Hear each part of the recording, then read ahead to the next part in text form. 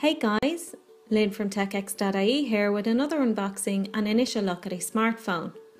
And today we're taking a look at the Huawei Y6. The Y6 is a budget smartphone and comes in at around €120 depending on the provider that you're going with.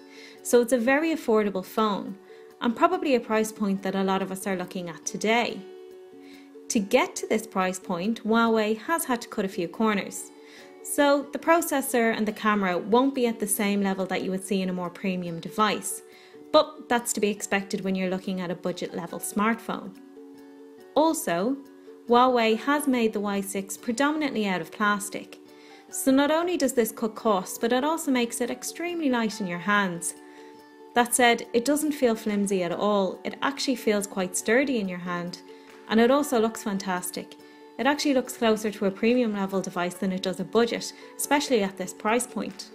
And I think this is one thing that Huawei does quite well, making good, beautiful looking smartphones at a very reasonable price point. In the box, along with the Y6, Huawei has given you a 2200 mAh battery, USB charger, and also a set of earbud headphones to listen to music. The Y6 comes with 8GB of internal memory, but there's also a microSD slot that can take up to an additional 64GB of external memory, so there's more than enough to play with. One of the most impressive features of the Y6 is its display.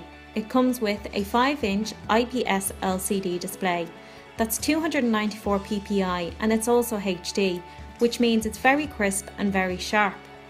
Up front there's also the 2-megapixel front camera, and on the back is where you'll find the 8-megapixel main camera with flash.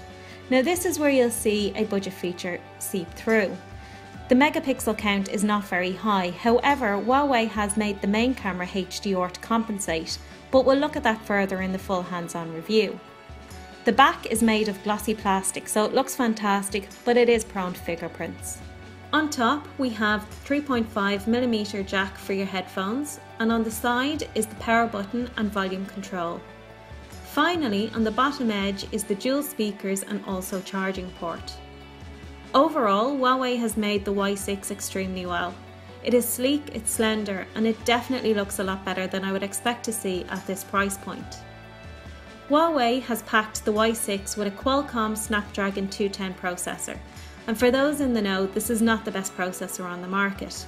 However, it does have more than enough power to run the Y6. Also, the Y6 comes preloaded with Android version 5.1, which is the Lollipop version. There is a planned upgrade to Marshmallow, but the date has not yet been specified. My initial impression from unboxing the Y6 is that it is a very impressive budget smartphone with some really nice features.